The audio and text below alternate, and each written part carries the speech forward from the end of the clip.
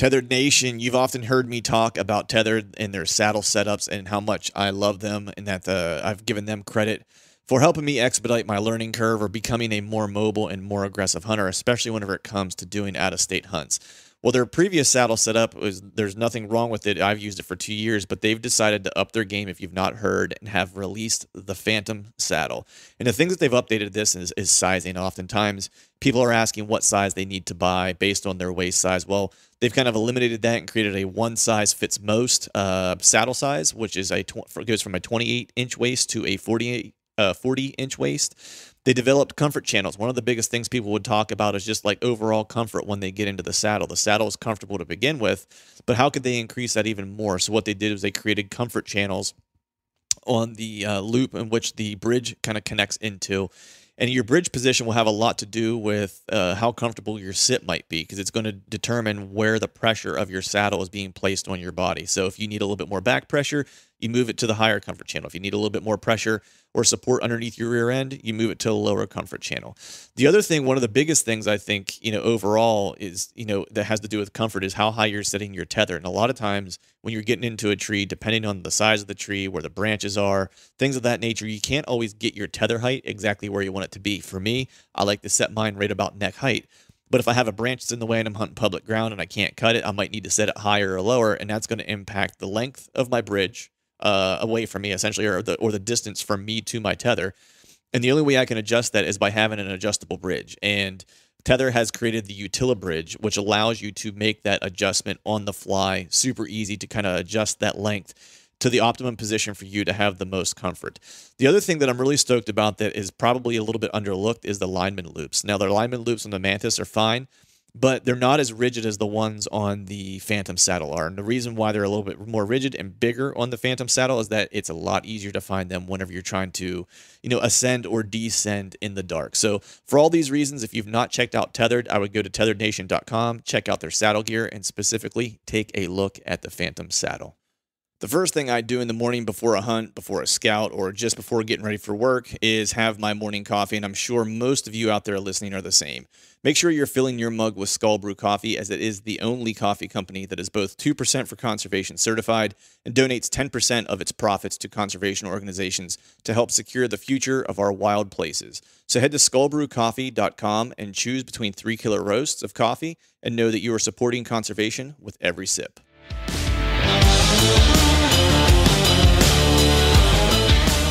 Welcome to the Truth from a Stand Deer Hunting Podcast, brought to you by Skull Brew Coffee Company. I'm your host, Clint Campbell, and you are listening to episode number 173. Today I'm joined by my buddy Brian Broderick, owner of Day 6 Specialized Gear, and we are talking about finding big bucks in ugly places. So stay tuned.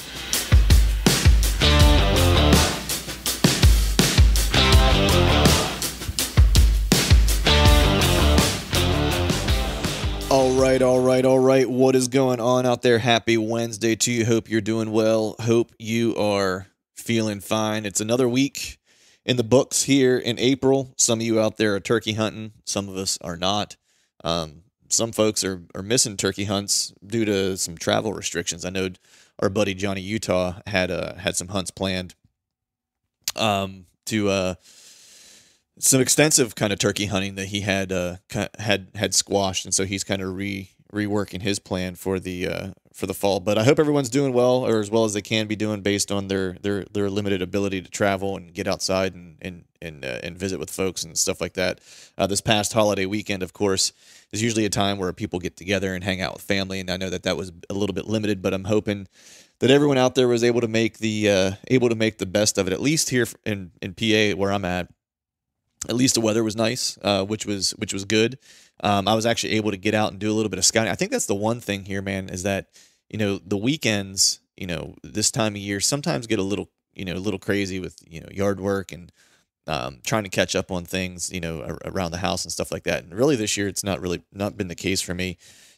Just, given the fact that some of the stuff that I wanted to do, to the house outside, I'm just not able to do, given the restrictions that we have, whether it's, bring people in to do some stuff, or whether it was me, going to the store and being able to pick some things up to do a few things around the house. So with that, I'm actually spending probably more time scouting this year than I was than I was anticipating. So much so to the point that I've hit pretty much every public piece that is within what I'll say an easy drive of my home. There's some public that's a little further away that I'm going to have to start venturing to, because this past weekend I hit one last piece that was maybe 30-ish minutes from my house. Is kind of like the ring that I kind of put around my home. It's like, let me figure out where all the public is. Not figure out, but let me outline where all the public is, within 30 minutes of my house. And those places I want to prioritize getting to this year, because those are places I can get to for some, I don't want to say easy hunts, but they're easily accessible. It's like I don't have to spend a lot of time planning to go do it. I can do it on a Saturday. I can have a bunch of different spots kind of mapped out that either I like, or prioritize them on, value, as, give them a value rating, if you will, that this is a high value place versus a low value place, and hunt those accordingly based on the wind and the weather and all those kind of things that we look at to determine where we're going to go hunt for a day. And so my goal really was to try to have as many setups or not setups, because, I don't really go in with a setup particularly in mind. I'll go in with an area in mind of interest, I guess is a better way to look at it. But I wanted to have a bunch of public around me kind of mapped out to where I knew where the value spots for me were going to be on each piece. And in some places, going back to last year, I know there's a couple places that I liked from last year that I think will probably be decent again this year. Just it'll take me hanging some cameras and kind of assessing it during the course of, September, late September, early October, and figuring out if it's still going to be valuable or not. But I wanted to kind of expand that, because I ran into some stuff last year with, some small game hunters and stuff like that. And so I really wanted to try to find some, bigger woods, tougher access kind of areas, that would maybe not be as susceptible to, small game pressure, and just access in general for the normal, archery hunting population in the area that I live. And so I've kind of done that. And I know I've talked about it before, some of the mountaintop swamps and stuff like that I found. And so yesterday was kind of going to the last piece of public in this general area. There was a couple chunks of public in this one vicinity that I wanted to kind of hit, because, I can bounce between them even on a hunt where I maybe drive in on a Saturday morning and maybe there's some trucks there, or maybe I do a quick walk and like the sign just isn't what I need it to be. And so it's easy for me to drive 10 minutes to the next spot and kind of, start over and check that spot out and see if that's an area that I want to hunt. So that was really what part of the plan was for this year. And then I had one more piece of public to check out. So I went and checked that out yesterday. Unfortunately, I don't think it's going to be a great spot. I found a little bit of sign.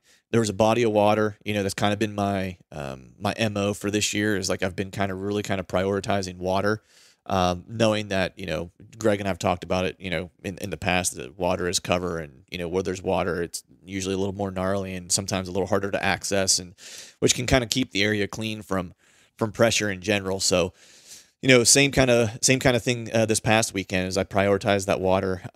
Didn't find anything great around it. There was a couple, habitat updates that the Game Commission had done on this piece, and that was actually where I found the best sign. Now, unfortunately, I think it's going to be the easiest to access. But in looking at it, when I scouted through it, because I was curious to see what would be in those areas, I didn't find any human sign really. I also didn't find any old tree stands. I think this is one of those unique places that might be a little overlooked, because it is relatively close to some houses. So, gun hunting, I don't think is an option. So I don't think it really gets hit during rifle season. Also, the habitat work that they did, they just made basically a shit mess of this place. And it looks like there's some food in there. I couldn't tell, what food it was, but it looks like it's some type of perennial, plot that they put in there to some degree. But there really aren't any convenient trees to get into in that particular area.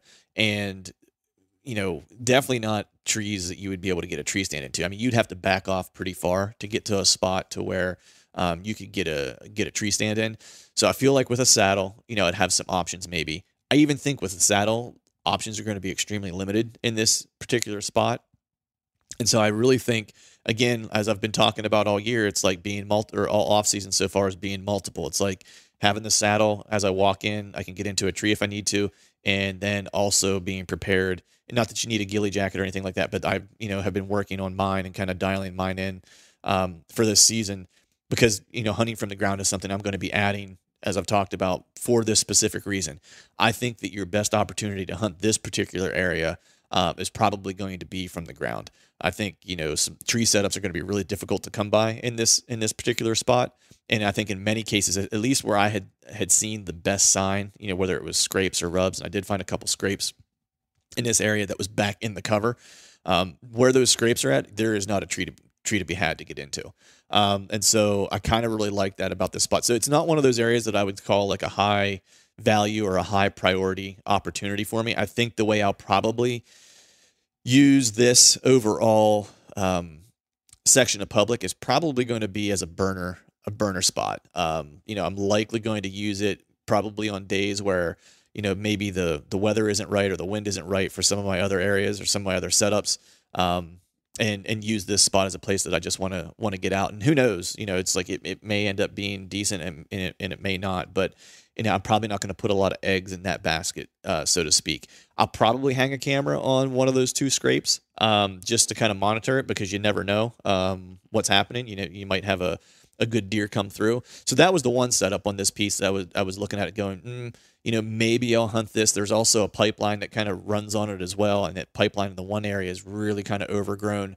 And actually there wasn't any buck sign in there, but it was just really convenient pinch points. Definitely if you were looking to put some doe meat in the freezer, I think that would be a decent setup for that. There was one other setup for bucks that I might use on this property. Again, I don't think it's high value. It's right on the edge of the swamp. It's this little finger that kind of goes out into the swamp. I walked that out, and there were some really good historical rubs. One or two that looked to be from this past season, but they weren't incredibly tall and weren't incredibly impressive. I think this is probably a spot that gets hit year over year, as indicated by the sign, by the bucks that are in the area.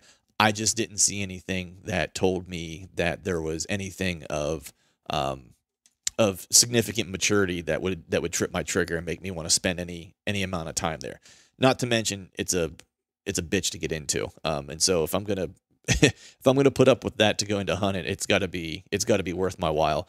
Now the one kind of positive thing is that the only scrape that I found down around that swamp or down around that water's edge was right outside this area of this little, dry patch that kind of jutted out into the body of water.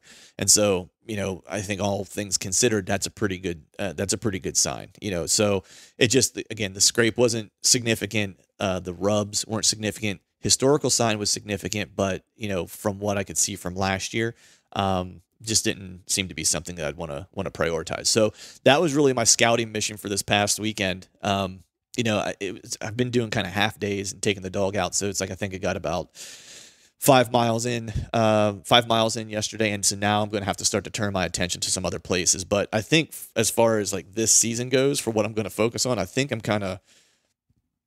in a pretty good place. And now the next step will really just kind of be hitting those areas again and getting cameras out here as we get into, later spring, in the summer time frame to start the camera inventory. I think the other thing with at least having nice weather and being somewhat limited and not being able to do a whole lot is I've been shooting my bow like crazy, like a madman. Usually this time of year I start to ratchet up my bow shooting just in general, but this year it's been kind of off the charts. It's like I'm literally shooting every day, and the weekends I'm shooting.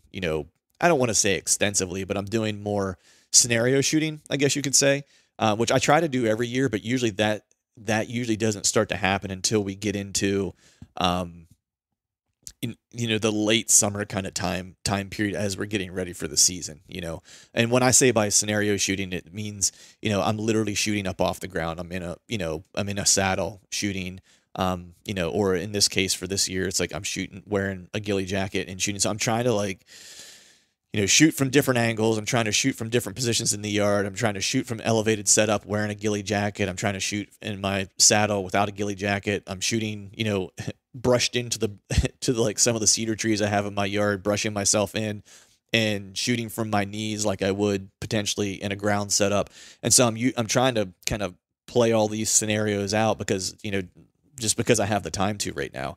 And a lot of times, I don't get to do this until, late summer where, I start to have to prioritize it just based on how quickly the season is coming up on us. But this year, I've got a little bit more time for obvious reasons. And so I'm trying to take advantage of that and use it to my benefit. And so, there's nothing really I need to work on from a saddle gear standpoint. Like my climbing stuff is all kind of situated, but the ghillie jacket is something new for me. So hunting or shooting from that is a little bit different. Given that you got a bunch of stuff and, this one has,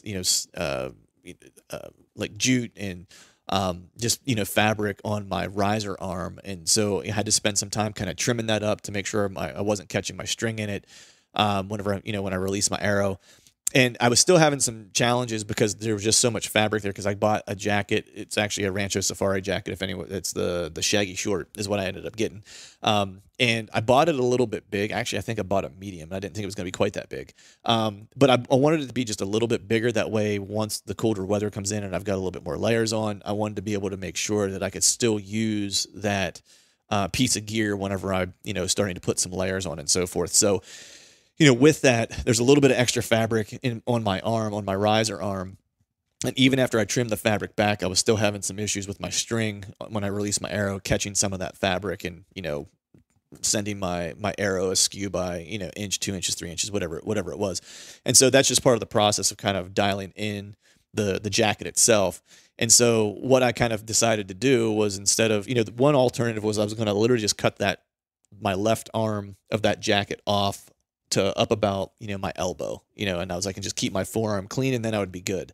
But then I was like, I don't want to do that. It's like, cause for turkey season and stuff like that, it's like, I'd still like to be able to wear it to turkey hunt and stuff like that and have the full arm sleeve.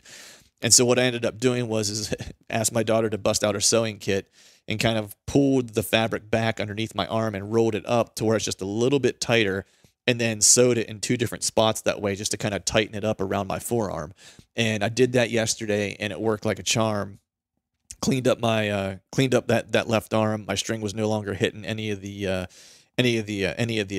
jacket. And so I think that we're good to go. I actually tested it out. Today I'll test it in the saddle just because things kind of bunch up a little bit when you're in the saddle and it's a little bit different. So I'll get into the saddle today and give that a whirl, but that should be all systems go. So, I'm starting to run out of things to tweak and update here with all the free time that I have. But there's one more thing before we get into the meat of our show today, and that is I just want to make mention that I've heard a lot of talk and have had conversations with buddies of mine just talking about the different hit, economic hit that, businesses are taking, organizations are taking, and so forth. Actually, John and I just did an Instagram live podcast, which that'll come out actually next week, kind of talking about some of the business challenges. And this doesn't just go for those typical, product businesses.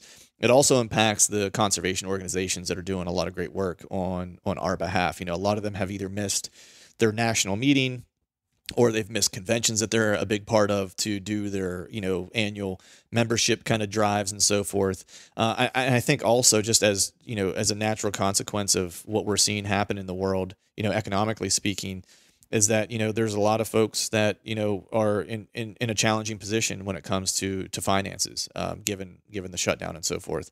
Then there's those of us, I count myself as fortunate that I'm still, gainfully employed.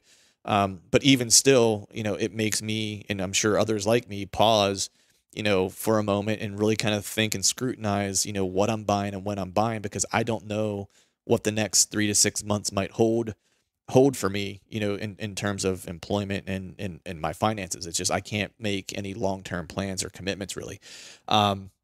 So with that, conservation organizations are having the same kind of challenge because they rely on us to, donate or become members or whatever the case might be. And so, for someone like me, it's like, I'm a member of maybe 4 different conservation groups, 4 or 5 that I pay an annual dues to, and I'm happy to as a member.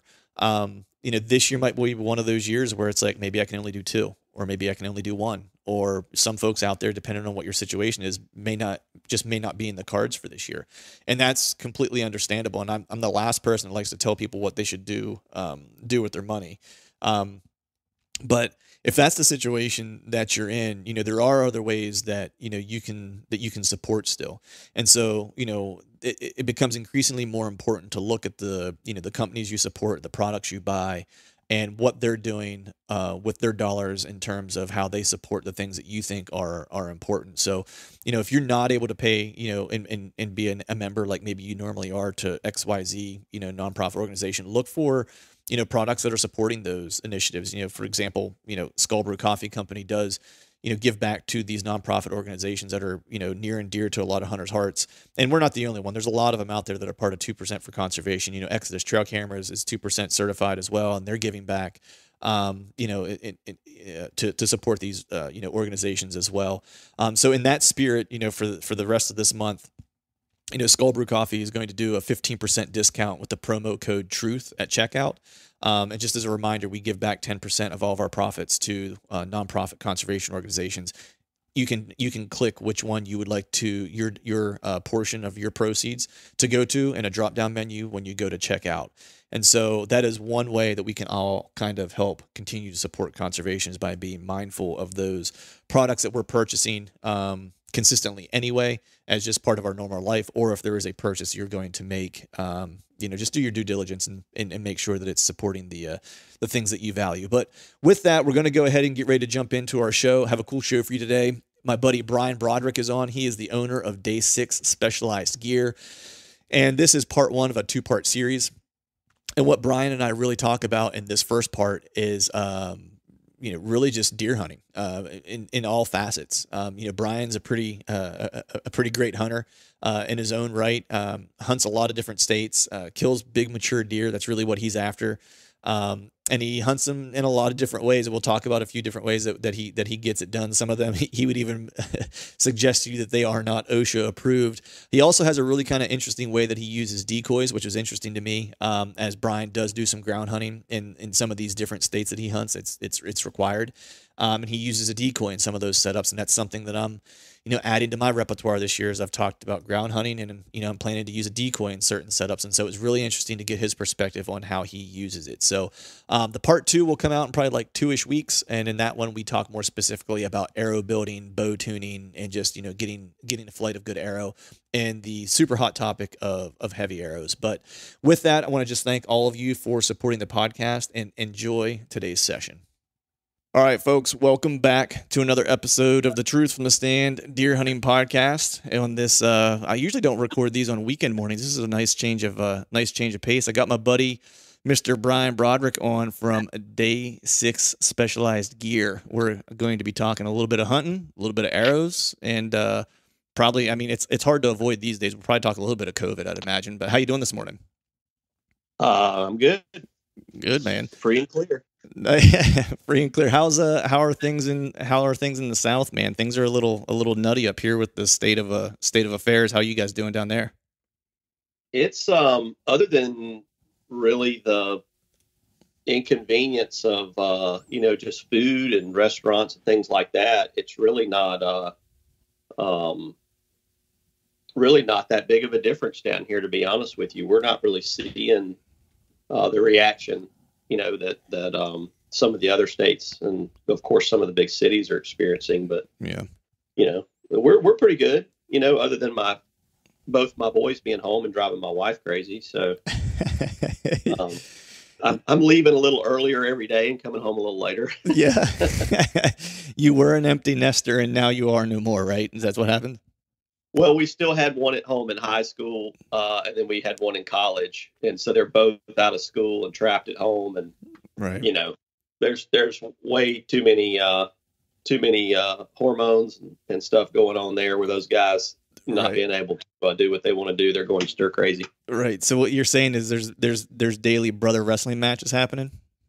No, there would be, other than my younger one would thump the older one every time. So there's that he's tried it once, and that was all he needed to know. So oh man, that's good stuff. Yeah. I grew up with a sister, so I didn't have the brotherly wrestling matches. I was just telling my daughter stories last night, because I had a bunch of cousins. My family's pretty big on my dad's side, and there was a lot of boys, and we were all right around the same age. And she wanted to hear stories from like me growing up and stuff like that. And I was telling her about things like we would get into walnut fights, and we would shoot each other with pellet guns and run each other over with four-wheelers and stuff like that. And she's like, Dad, you won't even let me walk to the end of the street. And I was like, and for good reason. Well, it's funny, on my dad's side of the family, for 4 generations, there's only been one girl born. Really? Yes. It is all just a bunch of dudes. And, I've got a brother. My dad had 3 brothers. His dad had 4 brothers. All my dad's brothers have nothing but boys. I mean, it's insane. And so, we grew up with bloody knuckles and, torn clothes, busted lips. Mm-hmm. I mean, that's just how we grew up. Yeah. And, literally my boys have never even seen anybody go at it. Really? I mean, it's just, it's a different world, I mean, we came home every day and pushed our motorcycles down the street, till our parents couldn't hear, because we weren't allowed to ride them on the street until we got, to the fields or the woods where we're going to ride. We'd push them down the street until we knew it was far enough our parents couldn't hear, and then we'd, kick them off and terrorize the world. And I mean, we did that every single day. Mm-hmm. And, now, I mean, these kids, they can't even ride their bicycles without a, space helmet on. I know, it's right? unbelievable how quickly it's changed. I know, right? I was telling her last night, because she was out riding her bike, and that's kind of what started the whole conversation, because she was out riding her bike in the driveway, and if we would have asked her to go outside and ride her bike, she would have never done it. But because no one asked her, she got it out on her own, just started riding around. And, I said to my wife, I was like, she's the only kid I'm seeing like in the neighborhood that doesn't wear a helmet. Now, if we go on long rides, like she'll wear a helmet or whatever. But I was like, I rode 4-wheelers, ATVs, motorcycles, never had a helmet. I wrecked every single one of them. She likes to ride ATVs with her one grandfather. And I was telling her how I had wrecked the one ATV whenever I was growing up as a kid in the creek behind the house. And, basically, it was just racing through the stream and hit a rock and flipped it, and it landed in a water hole and sunk to the bottom and shut off. So, there you go, water through the engine, which pretty much killed that machine. And she asked if I got in trouble. She's like, did you get in trouble with Pap? And I was like, no. I was like, because he actually sunk one racing on a frozen pond where it fell through. I was like, so I was like, he was like, I've been there before. Let's go pull it out and we'll tear the engine apart and clean it up. So then started the whole like, what was it like then when you were a kid growing up? Like, what all did you do? And I was like, well, there was a lot of fist fights between cousins and a lot of running each other over with motorized vehicles. I was like, so, but difference between country living, upbringing, and now living in the suburbs, I guess. There's no doubt. I mean, we had, for our family of 4, all 4 of us had 3-wheelers. Yeah. I mean, we had a trailer with 4 3-wheelers stacked at an angle on them to get all 4 of them on there. And I mean, everybody had one. My mother, my dad, me and my brother. And then, we had 4-wheelers. I always had motorcycles. And, it's a different world. When I pass these shops that sell motorcycles and ATVs and things like that, I'm wondering, how do they stay in business? Because I never see a motorcycle on the back of a trailer for somebody to go, riding anymore. Yeah. I guess hunting probably saved them, the introduction of ATVs into hunting, I was just going to say, because like growing up, I never remembered seeing anything that was, motorized for hunting specifically. Like I never used an ATV to hunt at all. It was always hiking somewhere or whatever. Most of the stuff was all geared towards racing whenever I was growing up. And that was partially what we did. It's like I raced go-karts and, I'd race 3-wheelers from time to time, some ATVs and stuff like that. And that was kind of like what they were all built for. And now you look at it and it's big, like trail riding, 4-wheel drive, 800cc, 4-wheelers and or, UTVs, if, that's the other kind of side of it or whatever. But I would say, yeah, you're probably right. It's probably like the, introduction into the hunting space, and more recreational versus racing probably is the other big move, getting away from the idea that it's got to be fast and the need to race in order to own one versus just going out and doing some trail riding. Yeah. What's amazing is that, especially in the South, the reliance on a side-by-side or electric, UTV or whatever, the reliance on those for hunting has really become so overwhelming because no one walks anymore, and I do a lot of walking. Our place in Alabama is about 2,000 acres, and I may use one of the machines to get like through the pastures or whatever, through some fields, and get across maybe a big creek or something, and then I park it and walk. And the engagement that you have with wildlife and figuring out what's happening on your property when you're on foot versus being on a machine, it's night and day. I think the rewards are tenfold if you'll just walk a little. And then our place out in Oklahoma is really big, and we don't even have, an ATV or anything out there. I mean, we park the truck and walk. And, over half of my, big deer, half of all my deer out there in the Midwest, in that area, Oklahoma, Kansas, half of them have been on the ground because I'm walking, Right. Yeah. So, I mean, people's reliance on those things has gotten crazy. Yeah, no, I'm the same way. It's like I pretty much walk 98% of what I hunt is public. We do have some family property that I will get on once in a while. Those are mainly hunts that I do whenever my dad happens to come up from the Carolinas. We got a piece back in our hometown, and I'll hunt that with him him from time to time. But most of my hunts are all in public, and that's all predominantly it's 100% walk-in access. And I agree with you. I mean, there's a lot of times, if I were on, an ATV or whatever, kind of scooting through to where I thought I wanted to be, like, for example, this year in Iowa, it's like I probably would have drove right past sign that ended up leading me to killing the deer that I killed. It's like I've started adopting more and more of this idea of, and I didn't coin the phrase. It was a buddy, Zach Farrenball, that I kind of picked it up from, where he was like, when he goes into hunt, he starts off without a place in mind. And I've kind of adopted that to where when I go into hunt a spot, especially like a lot of these public pieces that I might have limited information about, I'm basically walking in and I don't have a preconceived notion of where I'm going to end up. I just find the first hot sign or the first sign that I find, and then I determine what direction that should lead me in, and then I go that direction, and I just kind of keep going until I find the hot sign that I want to set up on. And then I set up. And a lot of times, when I'm looking at a map before I walk in, I end up somewhere completely different than I thought I would by looking at the map. And I've just found that I've had a lot better encounters that way, and, sticking arrows and deer at the same time. So, I totally agree with you. I think it's kind of changed. I do agree there's a place for it, especially on some public parcels where you want to get through, look, I think the perfect example is my father-in-law's property. It has the worst access on the planet, and I do think using like an ATV or something to drive through the field to get to the timber to get in is probably your best bet, because those deer, they see tractors and trucks and ATVs all the time, and they aren't bothered by them. But as soon as you try to walk that entrance, they'll blow every deer out of the field, especially if you're doing a morning hunt trying to catch them back to bed. So I think that there's a place for them, but I agree with you. I think you miss a lot when you use those versus walking. Yeah, my modus operandi in Alabama is basically I know where an area of big deer is kind of hanging out, and so just kind of to back up on that, I don't put my cameras where I'm going to hunt. That is one thing that I think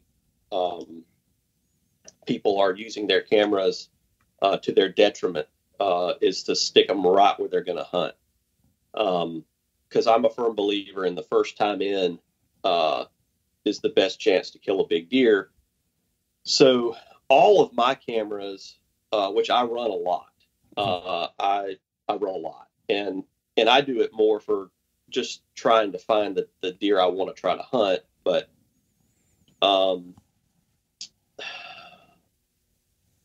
I put my cameras on the roads, and that's where I, try to pick up where a big deer is. I want to have that camera where there's already going to be traffic, whether it's foot traffic, ATV traffic, whatever it is. But I want to find that deer away from where I'm going to hunt him. And once I know that there's a big deer in that area, that's the time to where, when the conditions are right, I'll put my climber on my back. I haven't quite, circled back around to the harness. What do you call this? The saddle. Saddle stuff. Yeah. Yeah. I was actually using a climbing belt and a saddle, and a tiny little platform I made myself back in the early to mid '90s. Wow. And I used a lineman's belt that I modified, and lineman spikes for climbing poles, tree spikes. Yep. So where I hunted, you couldn't put up stands; they'd get taken, or somebody would sit in them. So I basically just made a little steel and wood platform. I used a climbing spike, and it was basically, it had one strap on it, and it basically would turnbuckle over. So you'd strap it on, flipped up, and then you'd push it down, and it would flip over, and the bottom spike would stick in the ground. It was sketchy as hell. But that's how I hunted. It was with tree spikes and a climbing belt modified to be a harness. And so now I never faced the tree on purpose. Always faced away. But I do understand the benefit of that. But anyway, nowadays I just put a climber on my back, and once I know there's a deer in the area, I just slowly move through the property, and I kind of know where they're coming and going from, where the thickest areas are. I go in there and I find that spot. I think I could kill him here, and I go up right there. Right. And that's normally where the big deer get killed, is when you're just slipping along. You finally find where you're going to want to be. I mean, it could be 7 or 8 o'clock in the morning. Yep. But then you go up right there. And then same thing, afternoon hunting is the same way. If I pick up a picture where a deer's crossing a road multiple times, and I see what time of day it is, I'll know which way to go and how to hunt them. And being mobile and killing a deer early in a new spot, you just can't. I just can't stress enough how effective that is. Mm-hmm. Yeah. I mean, that's one thing that I'm trying to, for me to get better at is, I guess I should say one of my goals is to start to kill deer earlier in the year. I look at guys who are able to get it done in that October time frame or earlier in the season, when you really have to know a deer to be able to kill them. I look at those guys that get it done, often in October, as like the dudes that they really know their stuff, because they're patterning a deer. They figured out where a deer is bedded, or multiple deer, whatever the case might be. Sure. And they're making a strategic strike. You know what I mean? It's like, and that for me is something that still is, I'm getting better at it. I had a couple really good encounters last year in October on deer that I knew were in the area. Just wasn't able to slip an arrow in one of them. But last year I was closer. I got dark deered a couple times over some active scrapes and stuff like that. So it was a step in the right direction, but that's kind of a goal I have for myself. But speaking of killing deer, man, how was your season last year? Did you do pretty good? Yeah, I did pretty good. My Alabama season was not as good as I hoped. I had pretty much committed to killing one deer. It's the same deer I've been trying to kill for 3 years. And I've never had one just, throat punch me like this deer has for so long. And it just, I had him narrowed down to basically 100-yard corridor. But it was a very wind sensitive area. And it always seemed when I was on the west side of it, he was on the east side of it. And we just played chess back and forth.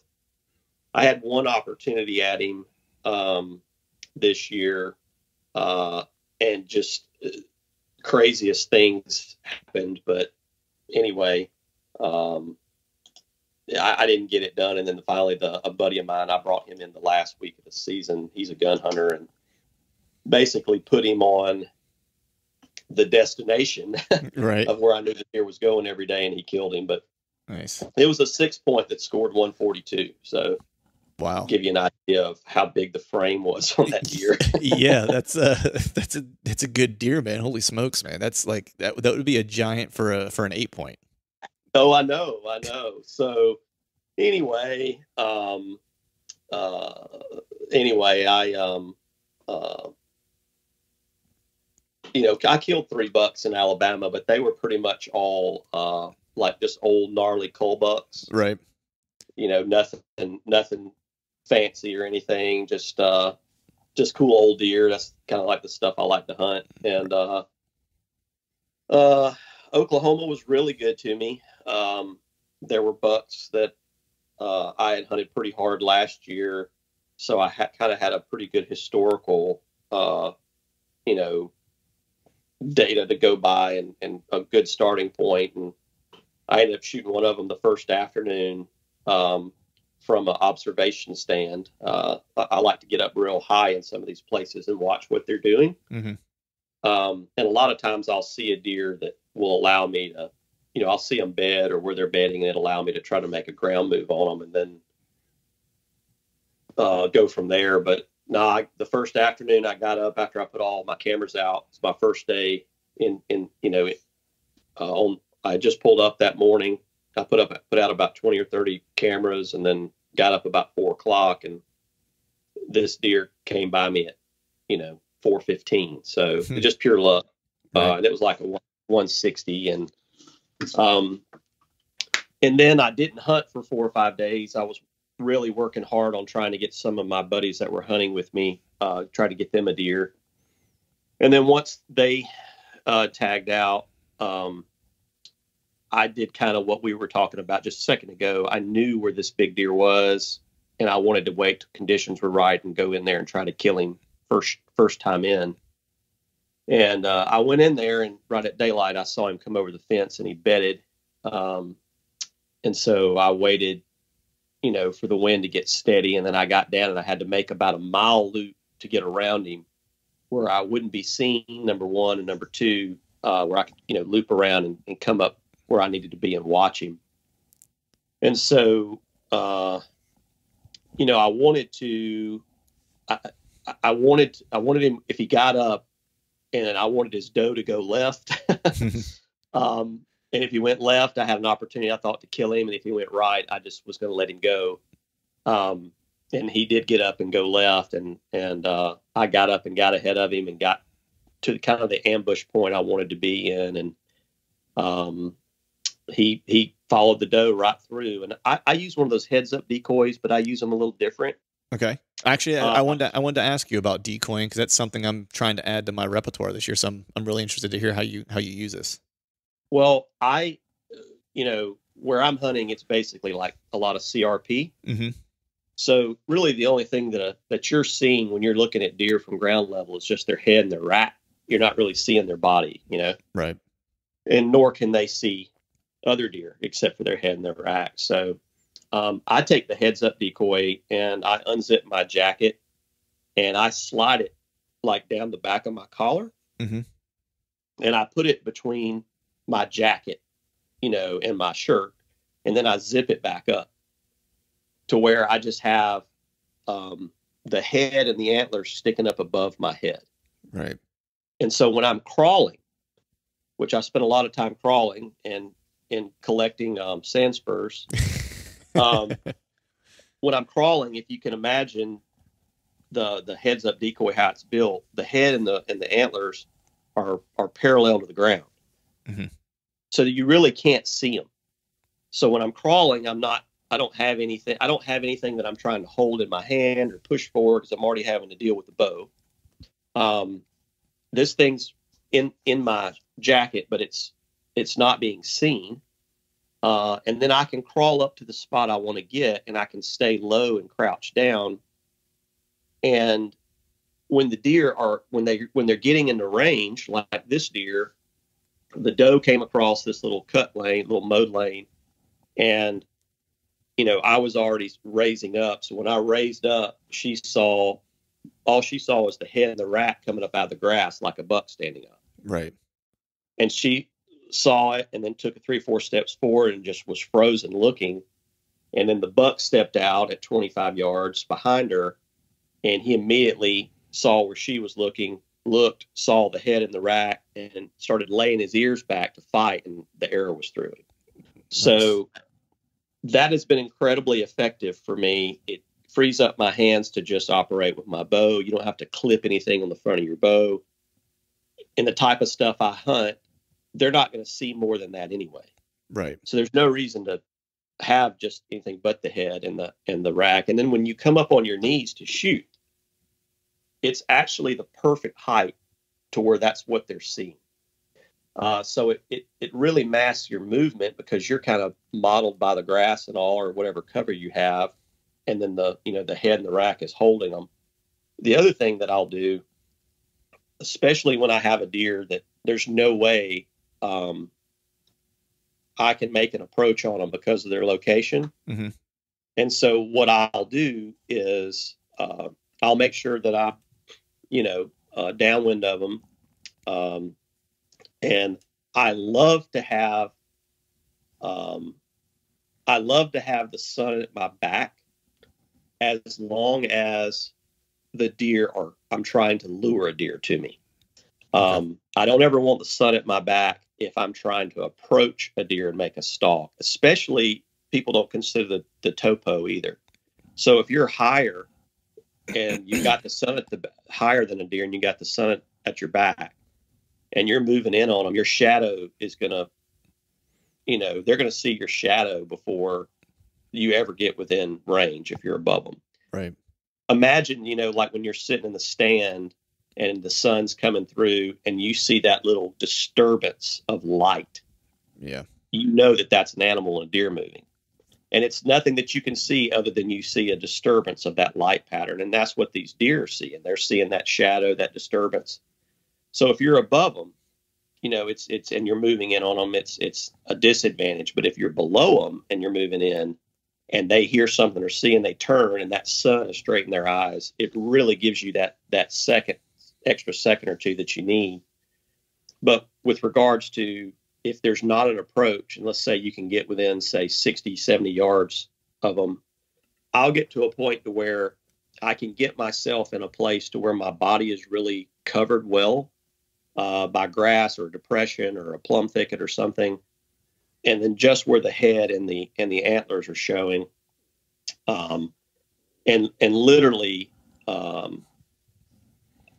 I'll get there and try to get that sun to my back. And the only thing that I ever do is I just start slowly raking a tree, not with even an antler, just a broken off stick or whatever. It doesn't matter. But just start raking a tree and snapping a few limbs just to get the deer to turn his head. I'm not snort wheezing. I'm not calling. I'm not doing any of that stuff, which sometimes it is very effective, but it's like a kind of a 50-50 deal, Right. But when you're raking a tree or breaking a limb, it gets their attention. It sounds like a deer raking. They'll look, and then when they see just that head and the antlers moving, normally if you're hunting the right buck and it's kind of the boss buck in the area, he'll get up and start coming to you.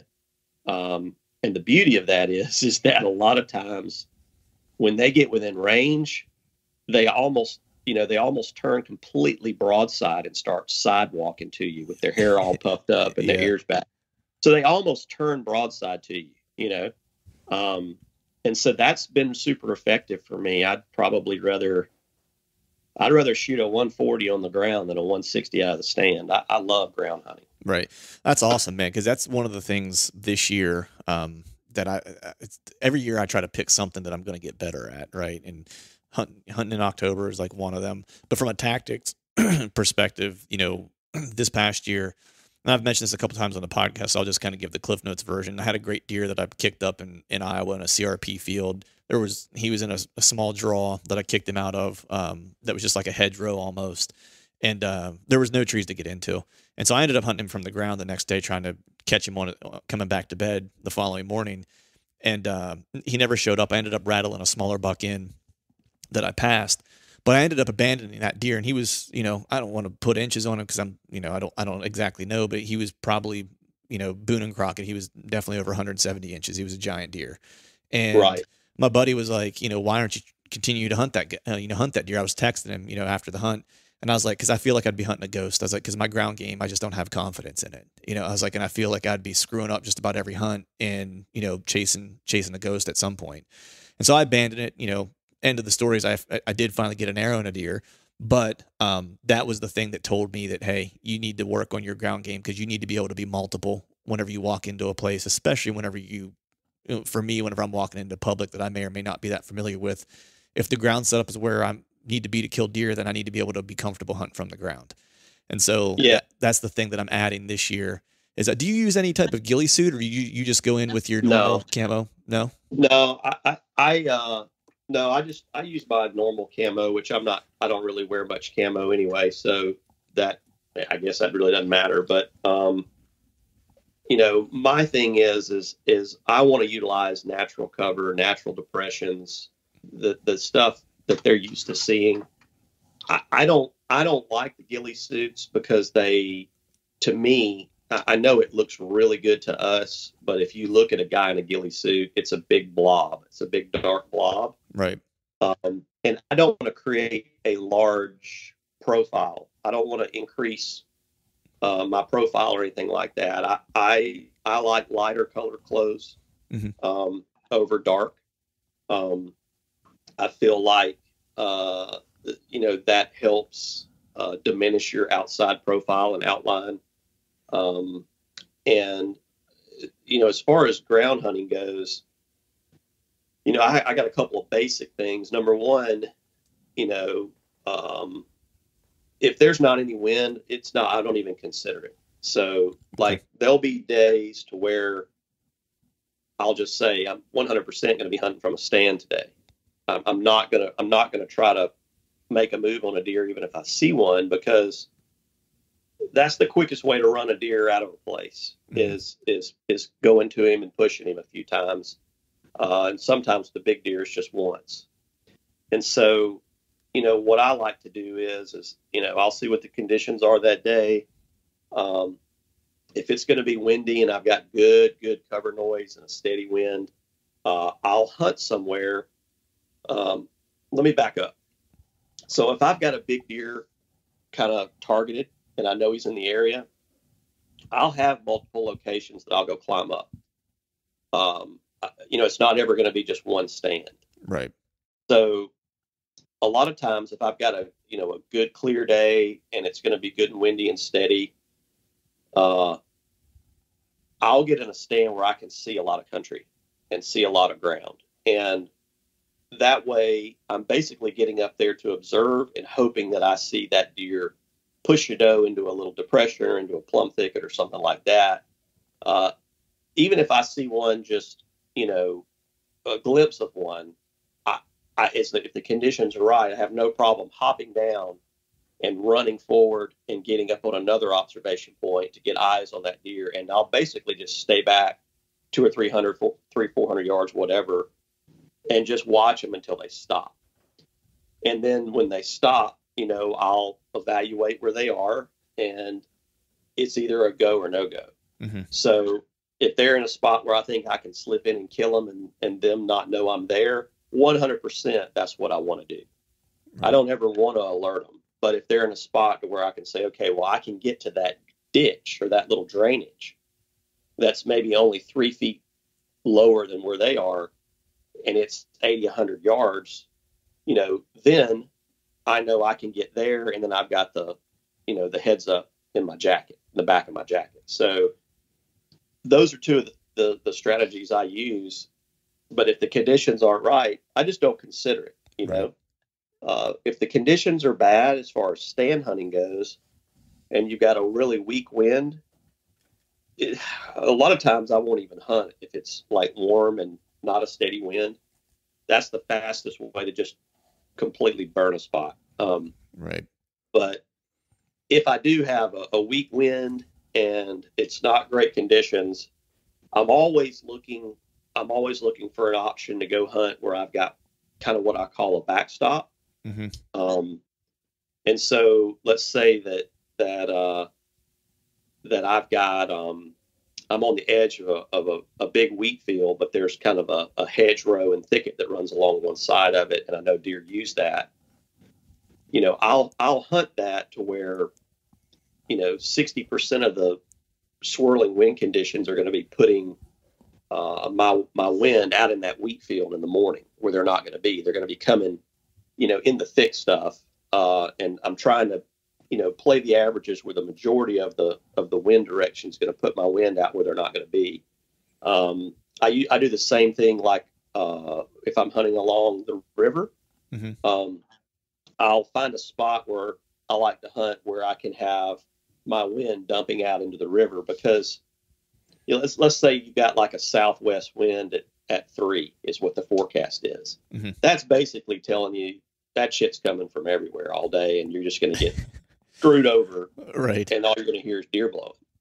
So basically, I'll say, okay, well, it's definitely going to have south in it today. It's definitely going to have some west in it. May even have a little bit of east.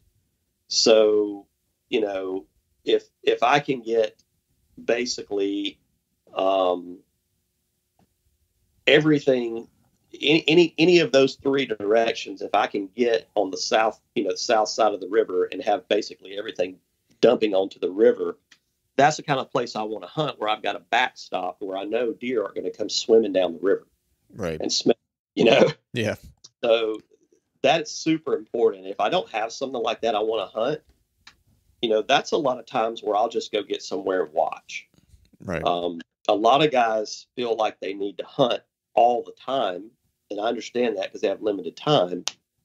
But if you're forcing it and going in to where a really big deer is, and you've got swirling winds and virtually no winds and bad conditions, you're just lowering your chances of ever really actually having an opportunity to kill that deer. Right. And so that's kind of how I make my decision every morning. And then I'll be honest with you, there's a lot of times where it's just too damn cold. Right. And I know I'm not going to be able to sit in a stand, for 4 or 5 hours. If it's, below 10 or whatever, and it's windy, at that point, I'm going to go get somewhere I can see and try to pick up a deer, that's going to go get in a little plum thicket in the sun and try to do a ground deal, because I've just not had a lot of success killing real big deer with my bow when it's super, super cold and I'm completely frozen, Yeah. Yeah. No, I agree with you. That's one of the things this year that I kind of adopted was, when I was in Iowa, we had a really, really hard cold snap where I was walking into the timber some mornings and it was like -10, -15 with like the wind chill and stuff. It was pretty brutal. It was the same thing where it's like, just the way I like to hunt kind of played nicely into that, because I would go sit in the morning, wait for morning movement, and it would usually be about 10 o'clock. I would start to get cold to the point where I'm like, I need to move. And so then I would just get down and I would scout until I found hot sign again later, and it warmed me up on my walk. And then I would set up for the evening, and sit for, however long I could tolerate sitting, for that hunt. And then if I got cold again, I'd get down and move and try to find, hot sign yet again. And that was kind of, it played nicely. I guess the strategy played nicely into like the cold weather, kind of what you're saying. It's the ability to move not only benefits you in being able to make a move on a deer when you do find one, or when you find the right sign, but can also kind of play into kind of keeping things moving as far as like the cold temperatures and stuff like that, which is nice. Yeah. One of the things I think that has been a real realization for me that would possibly be helpful to people is that, you can kill big deer in timber. I mean, it certainly happens. They certainly live there. But I've just learned over the years that where a big deer is going to spend most of his time on his feet are these like lower brushy areas, real thick, real dense, low brushy stuff. It doesn't have a lot of big timber in it. Basically anywhere that is almost impossible to put a stand is where I have found my biggest deer. And, I've just learned to adapt to that. Now, the thing is that it's very difficult to hunt those deer from the ground there.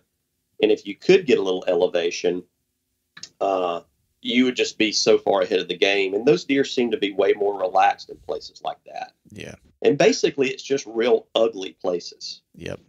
Big deer live in ugly places. And so, one of the things that I've incorporated over the last, 10 years or so, when I started hunting some of these like lower, wet, flat, just brushy, bushy type spots, is, I'll find like where there's, say like a little group of, 12, 14, 15 foot tall cottonwoods, or some type of little, shrubby type trees. And they're really thick on the top, but they're too small to get a tree stand in, Mm-hmm. And so what I've gone to doing, which has been super effective for me, is I'm like, I'd love to get up there because it's so bushy. You have such cover and such backdrop. They would just never see you. But the trees are too small. So what I've been doing is taking ratchet straps and basically ratcheting, a group of, little 3 Yep. and 4 inch, 2 inch saplings and trees. I ratchet them together, and basically make a tree, Yep. and then hang my lock on in that. And let me just say that I do a lot of sketchy shit in a tree stand I shouldn't do. And I'm certainly not condoning this or saying this is safe and this is what you should be doing, because it's not. I'm an idiot when it comes to doing the things I do in trees. It's not OSHA approved, is what you're saying. No, like some of the cottonwoods we hunt out in Oklahoma are so big, but they'll be like, say, a 12-inch limb that'll go out 20 feet parallel to the ground, Mm-hmm. Way out over the ground. But halfway out, there'll be a 6-inch limb that goes straight up, and it's perfect for a lock on. And so where most people would try to put the stand in the trunk, it's hard to shoot out of those big trees. But if you kind of balance beam and walk out that limb 10 feet and then hang your stand on that little, upright that's out there, now you're out towards the edge of the tree and you're not obstructed by all the limbs. So I do stupid crap like that all the time. But what I do with these little brushy deals is I'll take ratchet straps in, and I'll ratchet strap, say the first one's say 4 feet off the ground. Okay. Mm-hmm. And then once I get it super tight, I'll basically reach up, grab the tree, and I'll jump up, like put my foot on my left foot on halfway up, and then I'll put my right foot on the strap, Mm-hmm. Where there's a gap between two of the little trees with the strap, and I use the strap as a step. Right. And then I'll put another strap on like 3 or 4 feet up, and ratchet it tight, and then do the same thing where I'm basically standing on the webbing of the strap. And then I'll get myself up about 12 feet. And then once you ratchet in at the top, you can ratchet the tops of those things in really tight because it's the smaller parts of the trees. But then you actually get a pretty dadgum stable platform to put your stand on. And, these are not things that you're going in and like limit up shooting lanes and trimming trees. You're basically saying, this is a highway stomped out in mud, 20 yards in front of me. The wind's perfect. These deer are coming out of this marsh or this brush thicket. I'm getting one shot to that one spot right there. I'm not worried about what's behind me, to my left, to my right. I'm completely concealed in this brushy group of trees. And I'm taking that one shot, and this is what I'm setting up for that one shot. Yeah. And you find those places all the time when you're scouting, where you're going, God, man, if there was a tree in here, I could own this place. Yeah. And so that's kind of what I do. Not OSHA approved and not day 6 endorsed. So Right. Don't sue me. Right. Yeah. It's funny because I found a bunch of those spots this year in the off season here scouting, just because I was looking through a different lens, knowing that planning to do more hunting from the ground and stuff like that. And it's exactly what you're talking about. You don't find these mature deer in these pristine kind of hardwood settings. They may pass through at some point if they're going to like a food source, or maybe during the rut if you've got a good pinch point to where they're, going from doe bedding area to doe bedding area or whatever the case might be.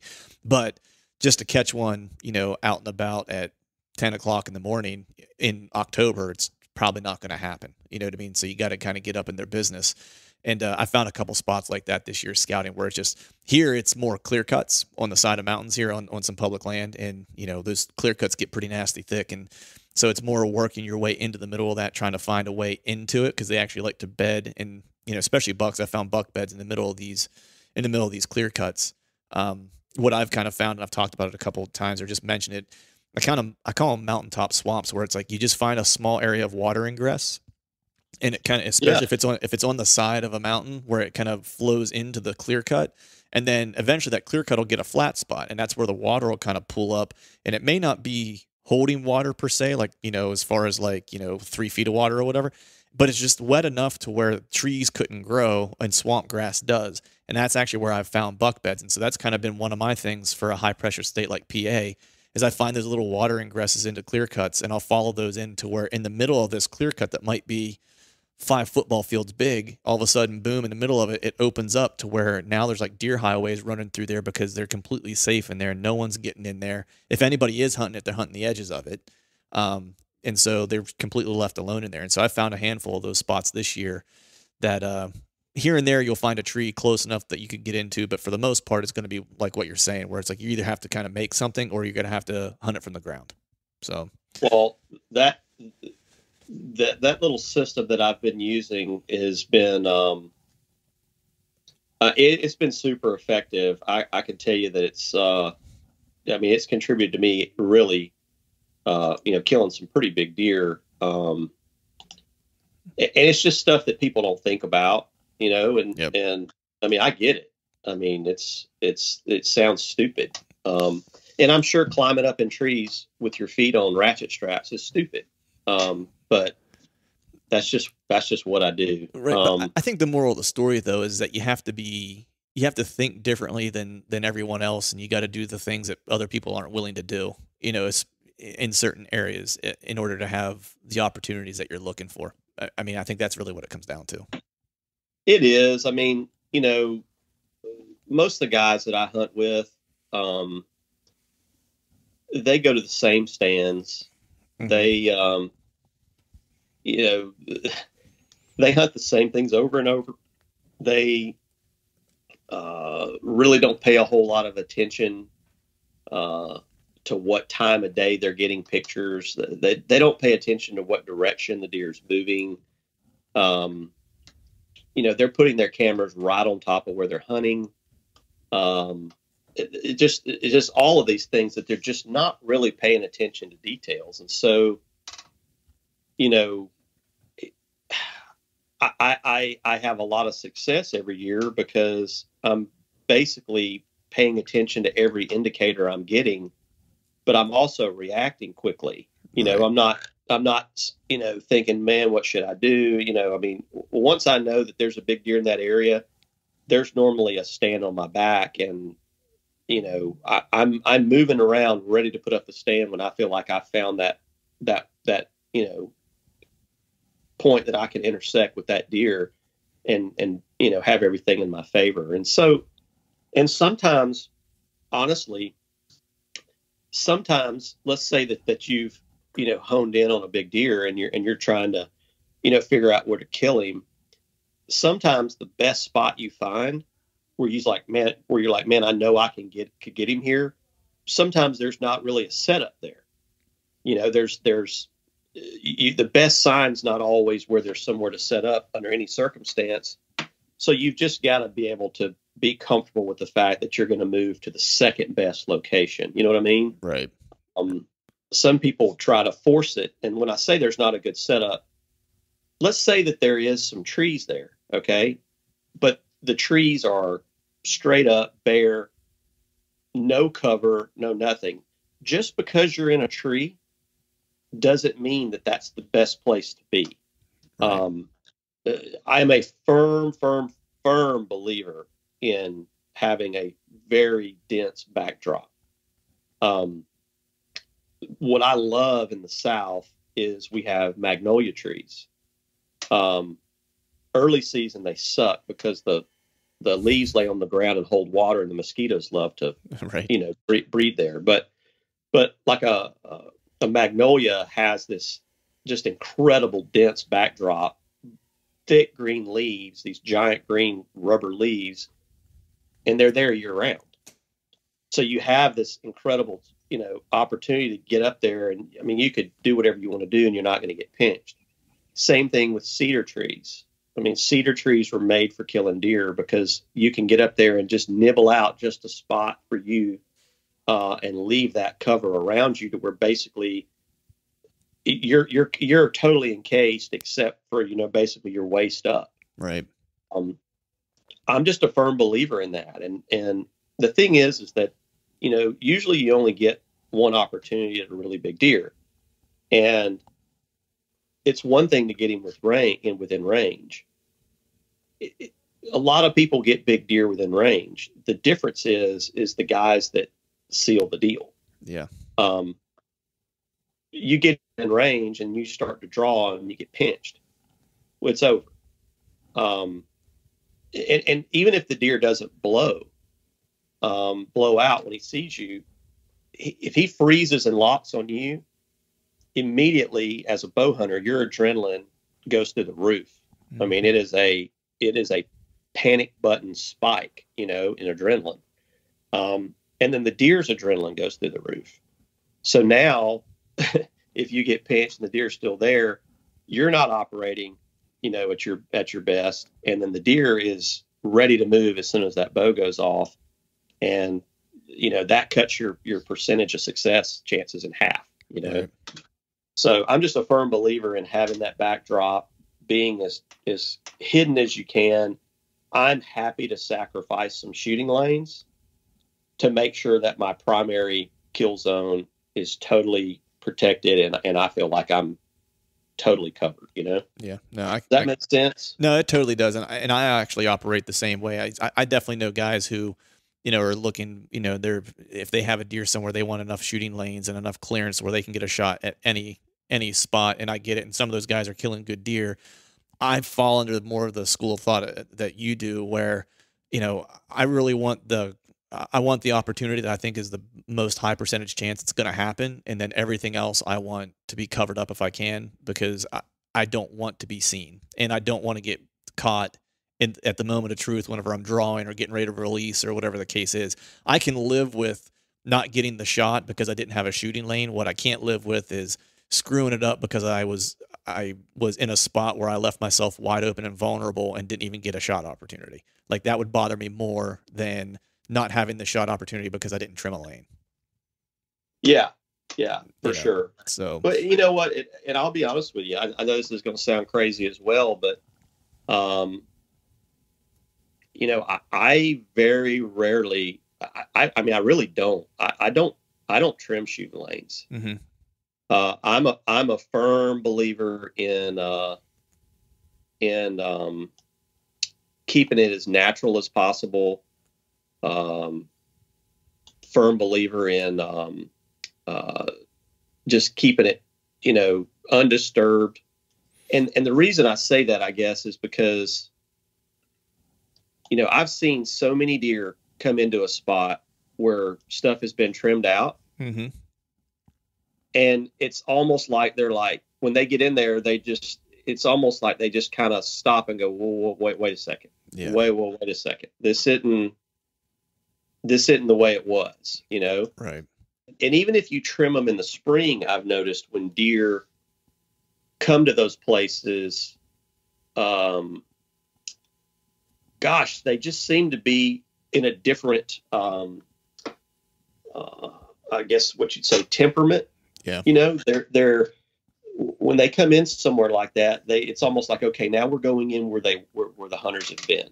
Yeah. Now we're going into where it's been disturbed, and they don't come through there naturally. So for me, when I get up in a tree, I do a lot of looking from the ground before I pick a tree and where I'm going to get.